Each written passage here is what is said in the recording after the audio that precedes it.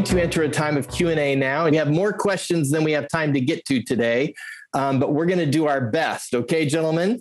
So I'll try to read these questions to you and be as accurate as I can. And then if it will always begin here with you, Dr. Tan, and then Sean or Brady, if you have something you'd like to add, that's fine as well, too. But let me just jump right into this, Dr. Tan. There's a question here from someone who says, this is my first exposure to Christian counseling. We're so glad that you're here with us today, Jennifer B. She got her PsyD before she became a Christian. So her question is, the suppositions on human nature, are they to be applied only for clients seeking an integrative Christian approach, or should this inform how we approach secular clients? Basically, if a client reports that they do well with the humanistic approach, is it our duty first to apply our biblical worldview, or to offer the client what they have known to help them be well? Okay. Well, my first answer to a good question is that the 5 assumptions of human nature are true for all human beings. So you can use them even for people who are not believers. You don't impose your values. They just guide you in how you approach people with love and respect. And as Brady mentioned, a big emphasis on relationality. Actually, Brady, I mentioned relationships quite a bit in my lecture, so I don't disagree with you. Yeah, and then if they are coming at their lives and their issues from a more humanistic perspective, you always start where the client is. You start there, but through humanistic approaches, ultimately will also be spiritual, in my opinion. So if you can respect people for how human and humane they are, showing love, the love of Jesus for them, even implicitly, as Sean mentioned, the Holy Spirit will work through all of these means. And his story was a wonderful one, where you don't even talk about things explicitly, but the Spirit flows through you, because agape love is a fruit of the Spirit. And by the way, I have a whole lecture on the Holy Spirit in my 3rd lecture, Sean. So there's a lot more there, but thank you for what you shared. Yeah. So just wanted to mention that, and then maybe Brady and Sean can jump in now. Yeah. Sure. I agree with what Dr. Tan just said. I think so much of what we do integratively is often implicit, where you might have clients that don't want a Christian approach, or might not want their faith involved, or might not have faith that they want to include. But I agree with Dr. Tan. I think that just being open to the Holy Spirit working in us, and naturally we're going to have a biblical worldview as Christians that still guides how we see things behind the scenes. And those 2 things right there can be so powerful. There's just a lot that will happen anyway in therapy, even if a client isn't explicitly bringing some sort of religious or faith background into the therapy. Mm-hmm. Great. Yeah. Brady, anything to add? Yeah. I think what I might add is thinking about how kind of that relational part of the image of God in us. We come into the therapy with all of our experience, with our faith, just like the client comes in with their experience, and whatever their experience of faith or no faith is. So starting at that relational level, whether we want to say like this is explicitly integrating our Christian perspective, us being there just kind of inherently brings that to the therapy work. Quick comment, Brad, before we go on to the next question. This is actually more germane or relevant to my 2nd lecture tomorrow on explicit and implicit integration. But I just want to point out here, because I know a lot of people are watching, do not misunderstand that explicit integration is superior integration and implicit integration is inferior. I've never said that, but often been misunderstood because I talk so much about explicit integration. Why? Because it's explicit. There's more to talk about. But implicit integration is very important, sometimes even more important. So tomorrow I'll be emphasizing my 2nd lecture that the most important thing about integration is intentional integration, prayerful integration. And whether it's implicit or explicit, or you move in the continuum, depends on the client, sensitivity to the Spirit's leading and the needs of the hour. So remember, sometimes implicit integration is the best integration. And Siang-Yang Tan said that. Thank you. It's on video. We have it. Yeah, That's wonderful. Thank you. This next question, Dr. Tan, you may come up in another lecture. I think you alluded to it, but it's a question about, could you elaborate more on behavior due to demonic possession versus a psychological behavior which needs medical or psychological help? If you want to postpone that, you can, or if you want to say a little something here, you can do that too. Well, just very quickly, my textbook, I mentioned 4 guidelines. I mean, there are many books on, Christian perspective on deliverance ministries and so on, some of which are very extreme that I don't agree with, but some of which are very biblical and balanced, So we have to be careful. I mentioned the books that I thought were better ones, Roger Buffett's Counseling on the Demonic, and Francis McNutt, Deliverance from Evil Spirits. But I think that if you look at the so-called manuals on exorcism and so on, and church history has a lot of this, we must not forget. We psychologists, are not the first ones on earth to deal with all these things. We have 2,000 years of church history, especially in the first 500 to 700 years of the patristics period, early church fathers and mothers. There's a lot of good stuff there that we need to mine and take out take from to apply to our integration today, instead of reinventing the wheel. And the newest, the latest, it's not always the best. Sometimes the oldest and the earliest may be wiser because closer to the time of Jesus. So we need to be humble. But my point here simply is that in terms of the demonic, there are at least 4 things that I found helpful from all the manuals on exorcism that I've read. And number one, if there's something demonic, a differential diagnosis, there usually is a very, very strong and negative reaction to the name of Jesus, to scripture, or to a hymn or something. Okay, someone who's schizophrenic or psychotic so does not usually have such negative reactions to Jesus. In fact, I don't want to make this as a joke, but some of them actually believe that they are Jesus, and they really are actually quite, positive about Jesus. So the negative, strong reaction to Jesus, because it's demonic, anti-Christ, okay, number one, anti-Jesus, anti-God. Number two, if there's something demonic there, usually there's an overwhelming sense of evil, because it's an evil spirit there. This is subjective though, but you will feel an overwhelming sense of evil. But I always qualify, unless you watch 5 Frankenstein movies the night before, ate too much pizza, had all kinds of nightmares, and the next morning everything is demonic, and then that's not good, okay? And number 3, usually there's a history of involvement with the cults or the occult in the context of the client. And I come from Asia, originally from Singapore. We are very, very aware of that, okay, that background. Missionaries know about this. And then finally, some of the Catholic manuals say that there is usually an olfactory smell, like rotten eggs or sulfur. But that has not been as useful a guideline, but I put it in my book. So these are the 4. If you have all 4 present in the person that you're counseling with, it is more probable that there might be something demonic. But then if you sense that and they want to get help for that, maybe better to refer to a prayer ministry team, a pastor, or a deliverance specialist who has more experience. And most of us therapists, although we're Christians, don't have much experience in this area. But sometimes you have no choice. Suppose you have a client, especially in third world countries. I shouldn't even say third world countries, any country, even the States, that has satanic ritual abuse and worship and so on. But especially in certain types of countries where there's a lot of the demonic that's very, very explicitly manifested. And a client comes in and you're doing the counseling. And before you know it, there's extreme negative reactions and manifestations. You cannot quite say, excuse me, stop, please just leave. Go somewhere else. I'm not going to deal with this. I'll refer you. You got to pray a powerful prayer of deliverance right there and then, if you need to. And that's where the Holy Spirit comes in, you see. We do this very carefully, very humbly, and very discerningly, not anyhow. I hope that helps. Yeah, great. Thank you. Let me jump into another question. Let's see. If Christian psychotherapy's goal is to promote spiritual health and intimate knowing of God, how would you distinguish the aim and methodology of Christian psychotherapy from other expressions of soul care like pastoral care or spiritual direction? Yeah. Now, remember, you have to read my words very carefully, okay? And I know I speak fast, and sometimes you guys miss the nuances, like implicit, explicit integration, relationality. I've already emphasized all that. And that sounds like it's missing. It's not. It's right there. And all the research on psychotherapy relationships that work that I mentioned, by Norcross and Wempel and Norcross and Lambert, that's all about relationships. And I talk about agape love, the Holy Spirit's fruit, crucial. Anyways, so about the ultimate goal, I say, not penultimate, the ultimate goal, the overarching goal is spiritual health and coming to know God better. But like Sean gave the example, it's perfect. There are other penultimate goals. For example, helping someone to overcome depression, helping someone with phobias, my area of expertise, or anxiety disorders, or PTSD. You help with all the wisdom God has given you, with all the good therapy skills you've learned, but with the Holy Spirit guiding you, you help the person with deep love and caring and empathy, you see. That will bring healing to them.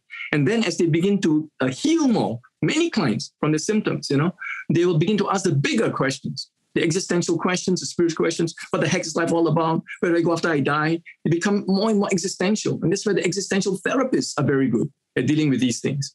And here's where our spiritual existential perspective from a Christian approach can also be helpful. So I will say that, differentiate between penultimate, immediate goals and ultimate goals. The ultimate is overarching. You don't just jump in the first session and help people become more like Jesus, But as you show love, as you help them, you are already engaging in the process of spiritual formation. And the other thing, psychotherapy always focuses on helping people with their problems in living.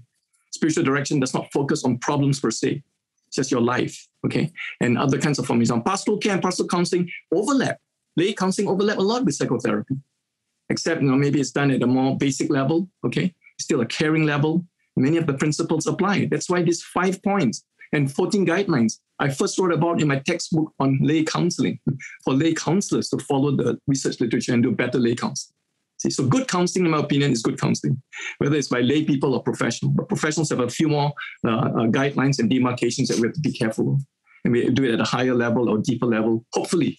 Although the literature shows lay counselors are almost as effective, I shouldn't say almost, many lay counselors are as effective as professional counselors in the majority of the studies. So now Carl Rogers is validated. Motivational interviewing approaches are validated, meaning warmth, empathy, genuineness. Those are more important than techniques. And lay people can be gifted with that by the Spirit and can be very helpful. So we need to be humble and not claim too much just because we have a PhD or PsyD. The literature is very clear. You don't need a PhD or PsyD to be an effective counselor. Sorry. Still come to Fuller, but don't come to Fuller just to be a good counselor. Come to Fuller to get a doctorate, to be called doctor, to be a psychologist, and to be licensed, and to do a few more things. Like what? This is where the unique contribution of psychologists come in. Psychological assessment, neuropsychological assessment, personality assessment. That the lay counselor cannot do. You need special training in that, you see. So there are other things that we do as psychologists and counselors too. I hope that helps. That's great. That's great. Sean or Brady, do you want to add anything to this, the difference between psychotherapy or Christian psychotherapy and pastoral care or direction? I think that the spiritual growth that clients can experience in therapy, something similar to that, or even maybe some of the same of that can happen in other ways. But I do think therapy is a very good tool that the Lord uses, because we have a lot of people with depression and anxiety, post-traumatic stress, et cetera, who do need help from a therapist. And so I think that's why we're here. And I think that's why the Holy Spirit can work through us. But some people don't come to therapists. Some people go to their pastor, and that might be the only thing they get. And I think God works with that too. That's right. Mm-hmm. That's great. Yeah. Well, I think, Dr. Tan, what I might have heard is I get a free pass on my dissertation. You're still my advisee.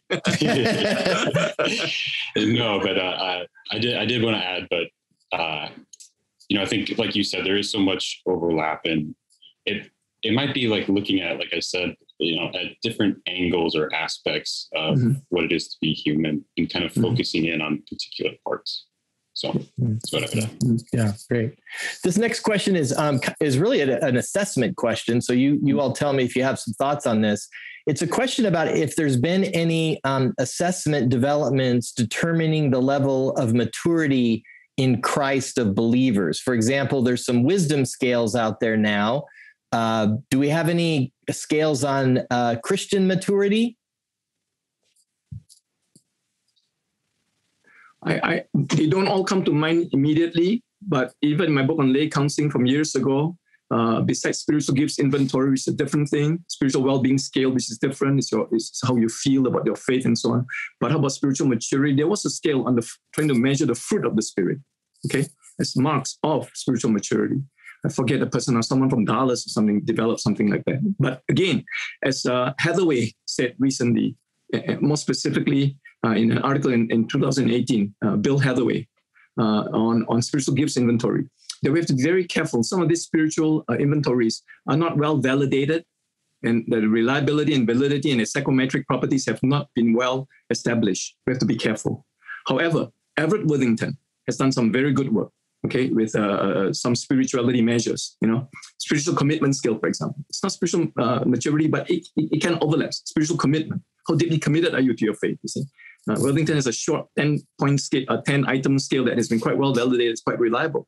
And I would just refer you to a handbook that I think it was edited by Ralph Hood, Hood, and Peter Hill, Hill, on religious measures. And they've updated it in the second edition some years ago. So about 100, 200 measures there. Some more valid, some less. So I'm aware of that, but I just cannot. I think I've done enough to allude to some of them now. Yeah. I don't have There's too many scales for any of us to remember. Yeah.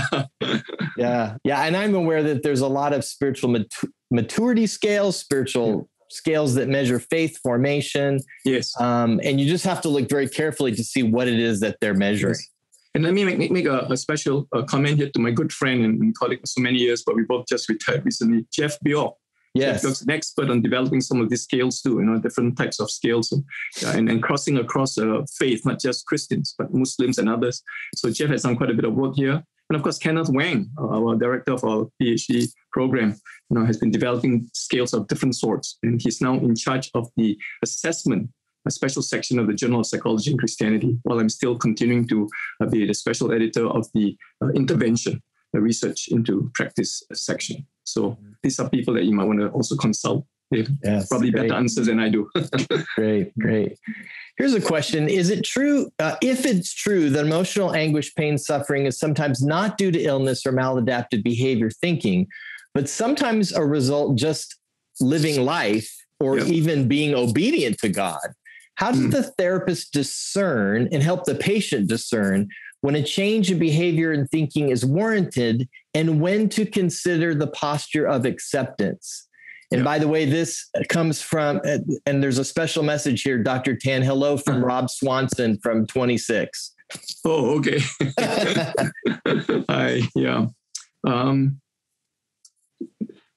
When I alluded to my article in 1987, intrapersonal integration, the servant's spirituality.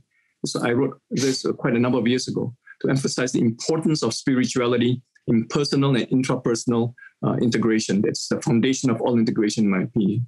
And of course, there's a relational context here. Okay, but let me make a quick comment about the relational context before I forget. Brady, I'm 100% with you in terms of community, in terms of relationality, in terms of koinonia in the Greek, fellowships, all in Scripture. The body of Christ, crucial. But I will make a nuance here, though. We have to be a little careful if we overemphasize human relationships. Okay, I think eventually human relationships are not our final answer.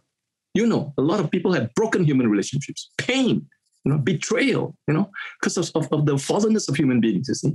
And that's why our relationship with God eventually comes first, although it's mediated through interpersonal relationships, I understand that. But we psychologists can overemphasize interpersonal relationships or underemphasize them by overemphasizing intrapsychic dynamics too. So that's the whole balance. You see, there's intrapsychic, there's interpersonal relationships, but then there's also that special relationship with God. And what if you're on an island somewhere, there's nobody around, but the Spirit shows up, zaps you, and you come to find God. People have had experiences like that, So just that. Yeah. But back to your question again, Brad. Okay. Can you just say that again? Sure. Yeah. So if it's true that emotional suffering, pain, right? Yes. The differential diagnosis. Yeah. How do we help our clients discern? Yeah. Yes. I think that first of all, when somebody comes in with depression, anxiety, and all the usual symptoms of symptomology that they symptomatology, rather, that's the proper English word. Symptomology is not an English word. Symptomatology is the right word. Okay. They come in with all kinds of symptomatologies, all right? And it's there. You see the pain there, the psychopathology there, and you discern. And they tell you, I'm really screwed up here. I really need to change this, So you deal with it, you explore it, whether you're psychodynamic or cognitive behavioral, But if somebody comes in and say, Dr. Tan or Dr. Brad Strawn or whoever, I don't know what's wrong with me. I love the Lord. I exercise. I sleep 7-8 hours a day. I eat properly. I take my antioxidants. I take my probiotics. I eat kimchi and yogurt. Because gut health influences brain health. Now I follow all that. But something's wrong, and I'm walking with Jesus. I'm in my quiet time. I love Jesus. And things were going really well. Like joy of the Lord, peace of God, that passes all understanding. But suddenly, I don't know what happened. Just in the last 2-3 weeks, I've lost the sense of God's presence. Suddenly, I don't feel God anymore. And then I keep on, bashing myself. What's wrong? Have I sinned? And so on. And I've searched myself, and I don't understand this. Can you help me to interpret or exegete this experience? You see? That is the clue that there's something more than just pathology and so on. There's something deeply mysterious spiritually, okay? Spiritual struggle, the dark night of the soul. And most of these people have not read anything but Dark Night of the Soul, St. John of the Cross, and Richard Foster's quotation that I said from Celebration of Discipline, okay? And when they begin to say, oh, you mean when you grow deeper in Christ, sometimes God removes a sense of his presence so that you trust him more for his presence with you, even though you cannot feel him? And like Larry Crabb says in Shattered Dreams in his book, God is oftentimes doing his deepest work in you. He's closest to you when you feel him most absent. See, those paradoxes are things that clients will find helpful.